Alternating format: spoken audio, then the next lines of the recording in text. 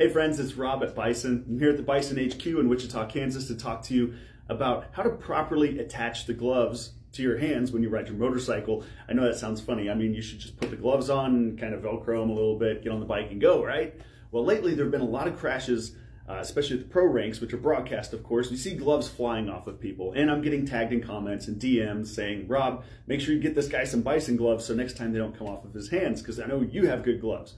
And we do, we have great gloves, but listen, they aren't impervious to flying off of your hands because most of the time it's either improper fit or it's user error. Most of the time it's user error. So I'm gonna show you a couple of key points about how to attach a glove to your hand, and then I'm gonna give you a hack at the end that works with most gloves.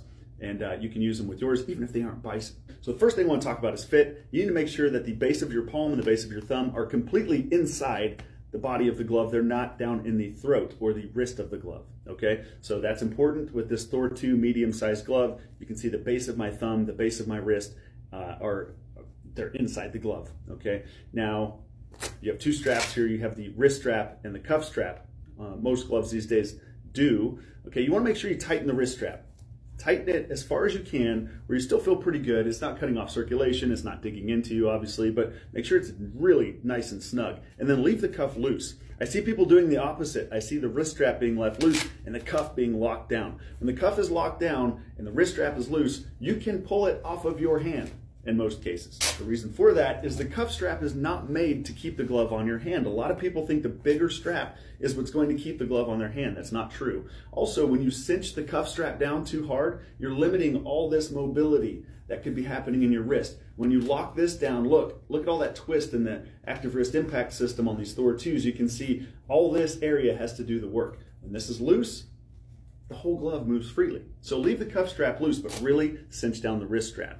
Now, here is a key point. This is a hack I was telling you about. This works with most gloves, okay?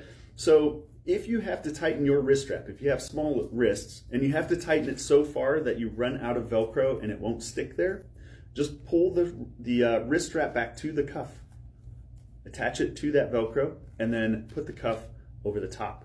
This works with all three of our Bison glove models. And what it does is it actually pulls the thumb area of the glove back and really pulls the hand back to the cuff, doesn't limit any mobility, and it keeps the wrist very, very tight. And what that means then is I cannot pull this thing off of my hand easily, okay? But again, even if they're cinched down, gloves can come off in a crash. We're just gonna help you reduce that by properly attaching your gloves. So go to bisontrack.com, check out our gloves. As always, we want you to go fast and be safe. So hopefully this hack helps you go faster and stay safer.